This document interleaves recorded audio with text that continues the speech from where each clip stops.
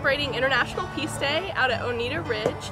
Every student in the school made a pinwheel, and it let us integrate our new Tiger Challenge with making an impact in the world. It also integrated our geography classes and talking about current events.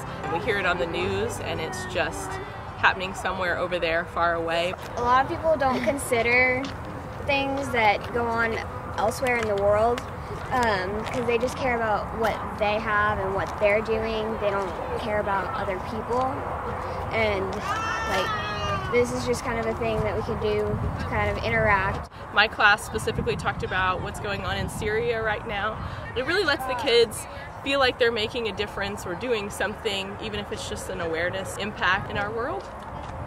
Because it wasn't just my class doing them, I had to make sure it was a project that every single teacher could execute in their classroom with the materials that they have. They don't spin, but we're going for quantity this year and the impact of the visual. So last year we had 500 pinwheels, this year we have 845 pinwheels.